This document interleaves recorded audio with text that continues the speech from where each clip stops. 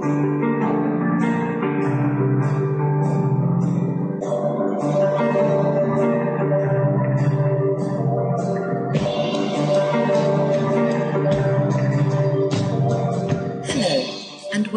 to the 11th tutorial based on the topics presented at IBExpert's Firebird School held by Holger Klemmt and Jason Chapman as part of the International Firebird Conference 2007.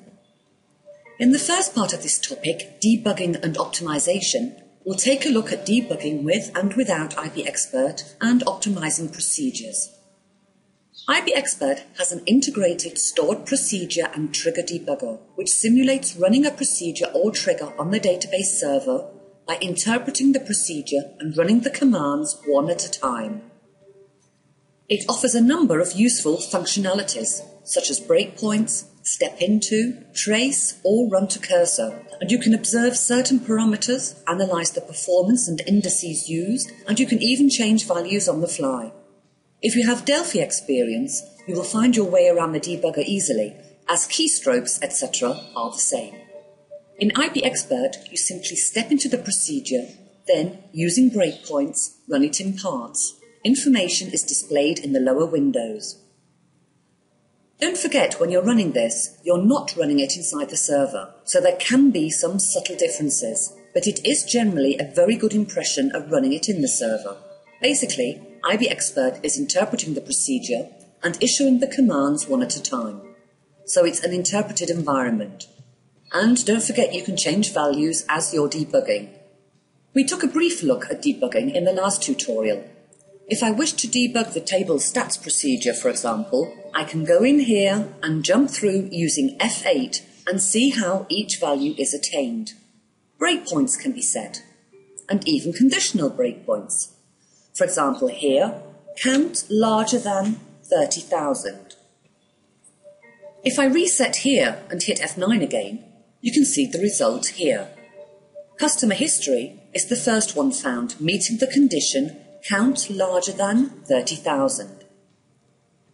Hit F9 again, and it shows the next dataset meeting the conditions. So you can see that IBExpert's integrated debugger is simple to use and makes life easier.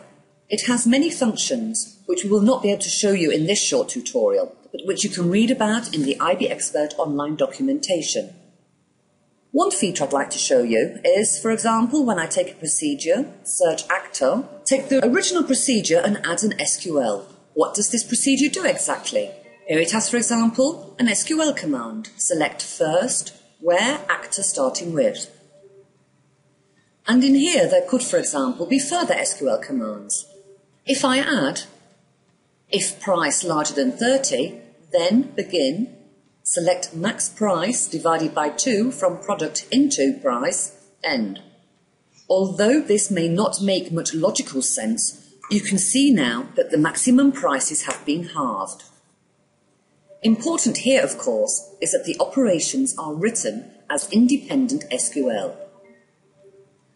And the SQL optimizer that Firebird uses is now forced to take this SQL apart, search for the relevant indices, if available, and to work out the amount of effort required to produce the results.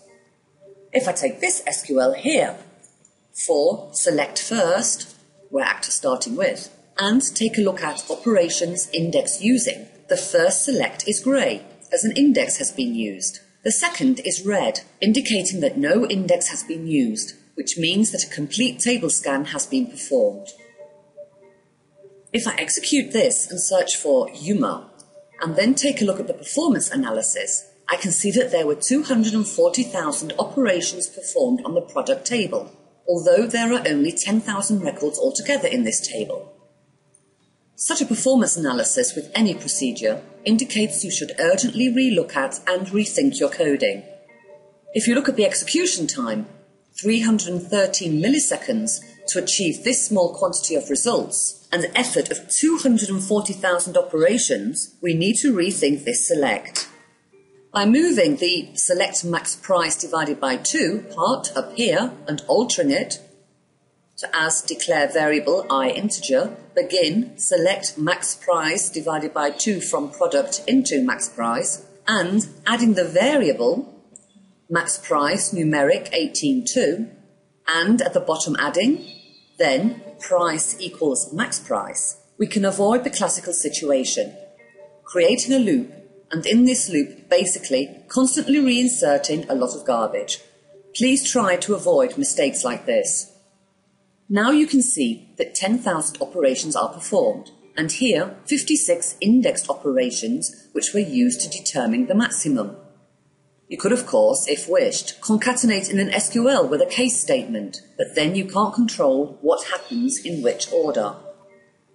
What we've seen here in search actor is that the first maximum should be determined, and after that search through the data, and after that meet the condition where the price is larger than 30, and then determine half the maximum price.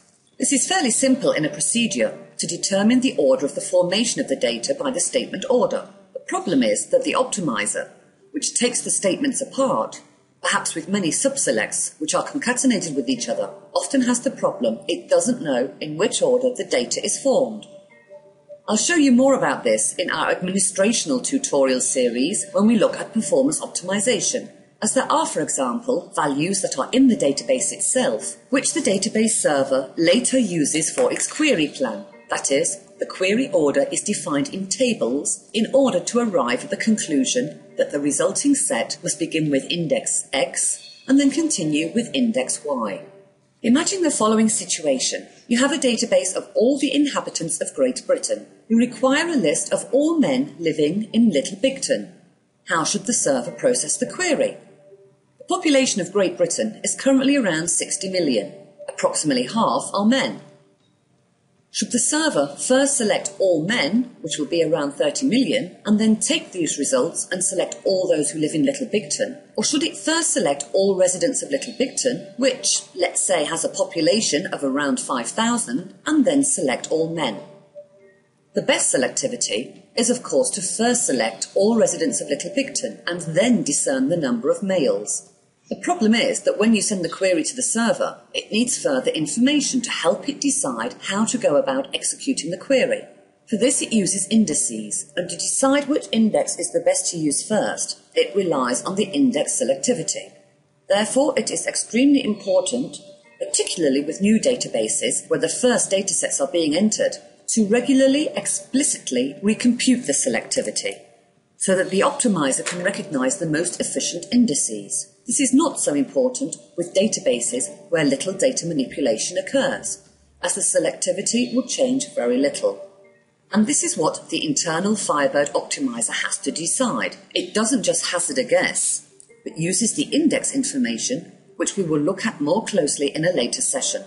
So it's sometimes helpful, with extremely complex select commands, to split it up and convert it into a procedure, as it offers many more possibilities. Debugging without IBExpert. Up to Firebird version 2.1, Firebird offers no integrated debugging API at all. The only solution was to create log tables or external tables to record what the procedure was doing and try to debug that way. However, as your triggers and procedures become more complex, an intelligent and sound debugging tool is vital. For those using older simple Firebird versions, 1.5 and earlier, you can create a simple log such as this one shown here.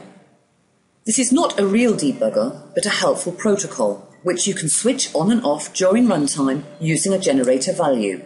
If someone has an error somewhere in the database, then set the debugging generator from 0 to 1, and it protocols the next execution in this log file.